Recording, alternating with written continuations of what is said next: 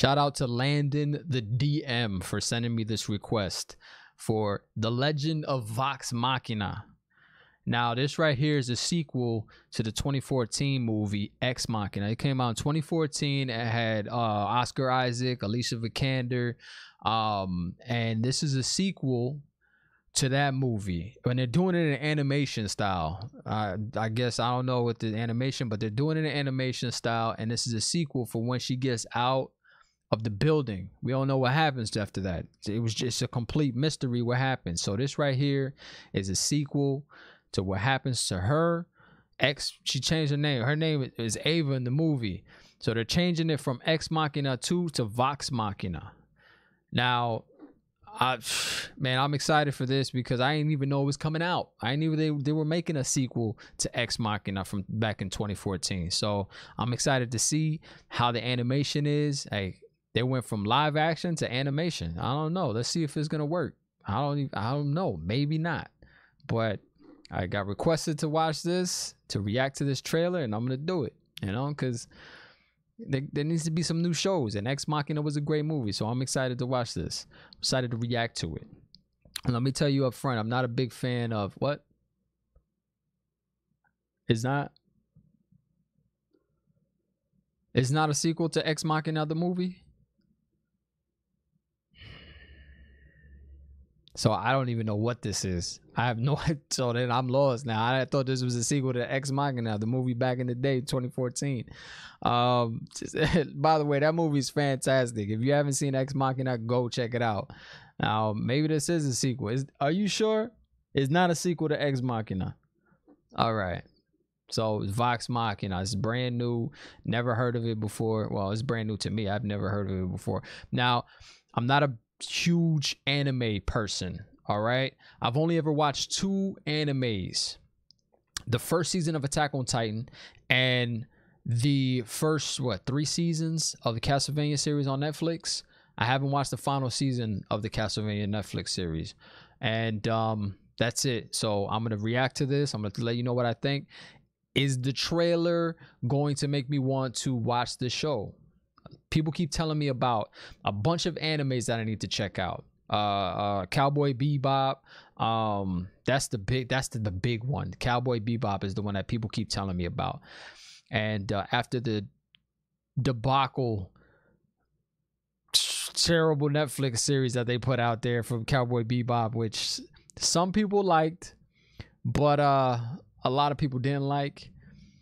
I probably will check it out. I'm not the show, not the live action show. I'll check out the anime. I'll stick to the anime. And the thing is with me, I need English dubbed anime, good English dubbed anime, because my reading skills are complete trash, and that's not a good thing. Like I'm not. You know, if you can't read well, I suggest you practice. I need to start practicing. So, and I have an hour show for animation, for anime that has the subtitles will take me 2 hours to watch because I'm constantly pausing. I have to rewind because I missed something. And I just can't focus on the show, on what the presentation is. I can't focus on that. I'm focused too much on making sure I finish what is on the screen as far as reading, and I don't get to enjoy the show. So I need English dub. I need an English dub so I can enjoy it. But let's not talk about that anymore. I'm gonna react to this, and then we'll see what happens. We'll see if it'll grab me. It'll make me want to watch the series. All right, here we go. You kids are excited. Wait, this is Red Band trailer. You can't watch this, kids. Go upstairs. You cannot watch this. All right, go. This is not for kids. Red Band trailer. This show's not for kids, probably. So, if they're throwing out a Red Band trailer, that means it's not good. No good for kids. All right, no good. So let's just play this. Evil rises. Our only hope lies in these brave warriors. What the fuck? Oh man, what is it? Right. Who else have we got? Yeah, this is definitely not for kids.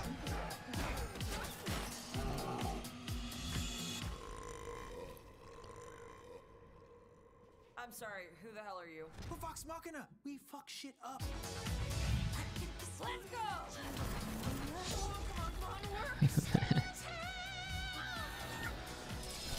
You can't be seriously considering them for such a task. Our reputation is...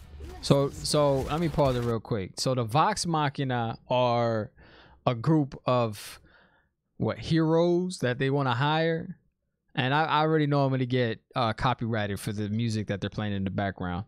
You know, that's YouTube for you. But yeah. So they're a group of heroes that are for hire, and they just look like a bunch of kind of like the X Squad. Is it called the X Squad or X Force? X Force. You know, they're a bunch of different superheroes with, you know, different abilities and stuff like that, and they're a bunch of knuckleheads basically. All right, I like it. If killing for gold isn't getting us anywhere, maybe we try doing some good this time?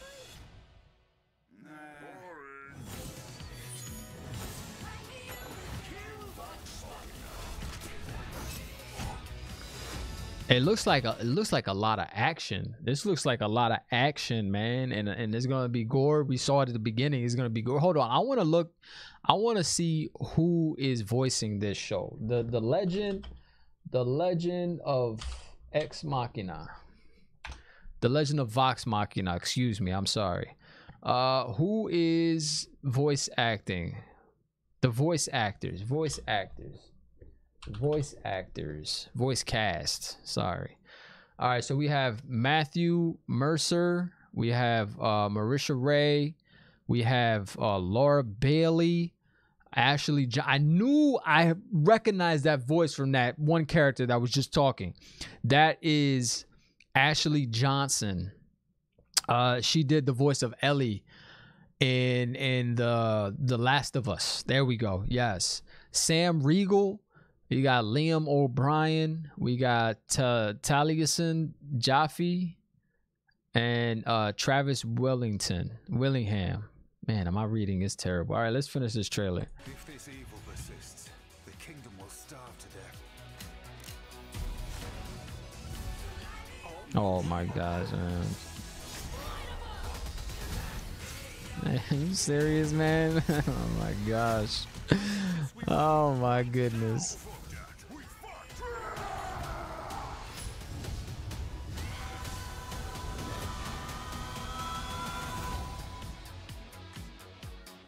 Grog, you're hurt. No big question. This is normal. Oh no. Oh man, there's gonna be a lot of blood and gore, and this is gonna be a show, man. This is gonna be a show that yeah, it's gonna be pretty not for kids. It's not gonna be for kids, of course. So don't let your kids watch this, because this is very gory. There's gonna be foul language in it. There's gonna be some maybe some, you know, sexual content. I would bet money on that there's gonna be sexual content in this also. Listen, I don't know if I'll watch this. It looks entertaining. Okay, it looks entertaining. I will say that much. And there was some funny parts in there. But man, like that's crazy. That is crazy. And this is something that can only be put on Prime Video, on other streaming platforms. You couldn't have this on TV unless it's on HBO, and that's a paid service. So, man, I've never heard of The Legend of Vox Machina. It's something from Critical Role, and shout out to Landon The DM also, who told me that in the comments section. So Critical Role, Legend of Vox Machina, adds Stephanie. Oh, they just adding voice cast to the. Okay, so it's a Critical Role story. Now I've occasionally I'll see Critical Roles on, and I'll see they have like 57,000 viewers or something like that. So I'll go in real quick. And they have they have such a nice setup.